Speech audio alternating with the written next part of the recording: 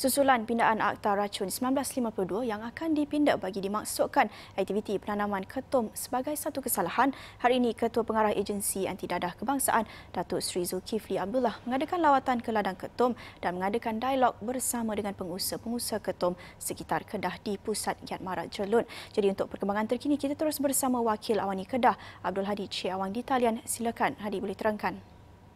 Okey, terima kasih rakan tugas di Bukit Kewangan, dan ketika ini saya sedang berada di pusat Giatmara Jerlun bagi mengikuti program Dialog Ketua Pengarah AADK yang baru sahaja selesai kira-kira jam 11.45 tengah hari tadi. Dan hari ini Ketua Pengarah AADK Datuk Seri Zulkifli Abdullah ada mengadakan dua program di kawasan Jerlun yang merupakan kawasan segitiga emas bagi tanaman ketum di Malaysia. Dan di program pertama tadi, Datuk Seri KP melakukan lawatan di beberapa ladang ketum di sekitar kawasan Jerlun, dan berdasarkan pemerhatian kami, kebanyakan mereka telah mula untuk mengusahakan tanaman lain bagi menggantikan tanaman ketum jika pindaan akta terbabit dibuat dalam masa terdekat.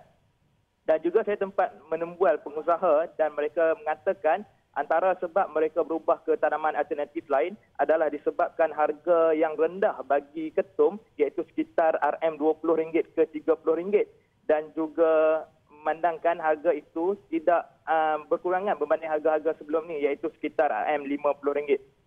Dan juga pengharaman tanaman ketum juga menjadi antara sebab mereka mula beralih ke perusahaan lain.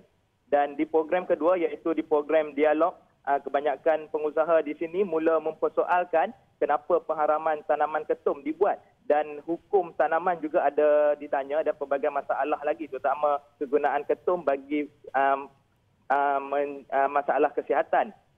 Dan berdasarkan jawapan pengarah AADK, beliau menegaskan pihak AADK kini berusaha sebaik mungkin dalam meminda Akta Racun 1952 bagi mengharamkan tanaman ketum yang sebelum ini dibenarkan ditanam di seluruh Malaysia, bagi mengelakkan pelbagai kes-kes tidak diingini berlaku, terutama ekspor ke kawasan luar negara, terutama ke Thailand yang dianggarkan harga sekitar RM100 ketika ini.